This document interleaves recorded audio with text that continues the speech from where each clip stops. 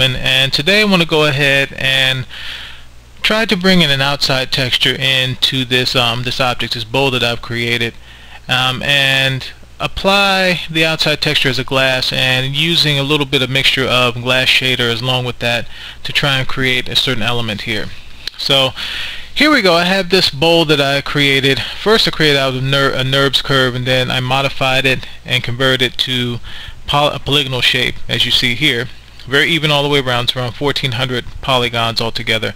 And I have this in this box with a checkerboard texture along with the box, so that you have something to kind of bounce off of it when we create the texturing. So first off, let's go to the render settings, to go to this button right up here near the right, and I'm just going to use the Maya software. Make sure that is selected. Check the tab here under Maya software, go to quality, go down to production quality, and go down to where it says ray tracing quality. Make sure ray tracing is selected. Okay, so now I'm going to go ahead and go here, go to window, rendering editors, hypershade, and you see I have a number of things here already created. I have a Lambert for the box, and you already have the default Lambert as you start out with, and I created two Phong materials that we're going to be using.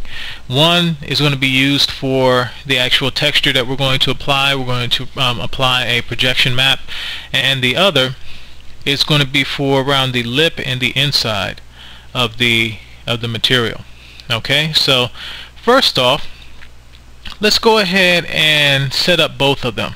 So I'm going to go ahead to this Phong here. This is the one that I'm going to bring the material to. I'm going to go ahead and set up certain parameters up for it before I even apply the material to that Phong. I'm going to change the transparency up, not so much, almost half, because basically you need the parameters of that file to come through. Now we might have to change this again once we bring the file in, but I'm just going to bring the transparency up a little bit. You still want it to have a little bit of translucence through it. Cosine power, we're going to put around maybe 24, 25. Just move the slider. Specular color, move it all the way up to as light as it can go. Okay, and reflectivity, going to make that around 0.8. Just going to move the slider, or you can type in 0.8, whichever is better for you. And I'm going to go down here to ray trace options. Make sure you go down to ray trace options and click refractions. I'm going to make the refraction index 1.5, refraction limit 10, the highest, light absorption around 2. Again, you can just type it in or move the slider to around 2, and surface thickness roughly around 0.1, or you can just move the slider again to around 0.1. Okay, so that is the limit that I want for that. I'm going to go to the second Phong, which is going to be the material for the inside of the bowl here, and this time I'm going to bring the color up, not fully dark, but almost all the way up.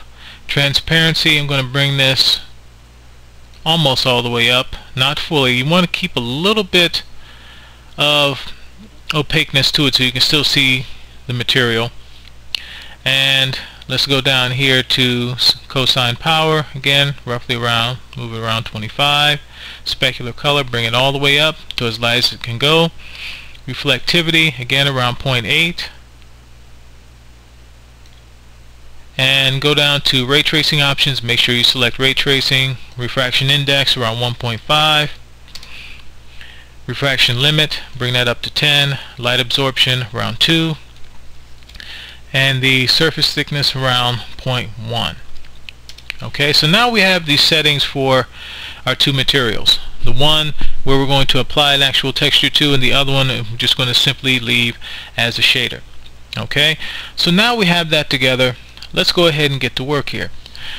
So first thing I want to do, I want to go ahead and apply this material along the inside. So I'm going to go ahead and I'm going to orbit around this and go in here, and I'm going to go to edit, go to the paint selection tool. Okay, and it should open up over here. Oh, sorry about that, I forgot to select the object first. Let me select the object first, hold down the right mouse button, go to faces. Now, okay, let's go to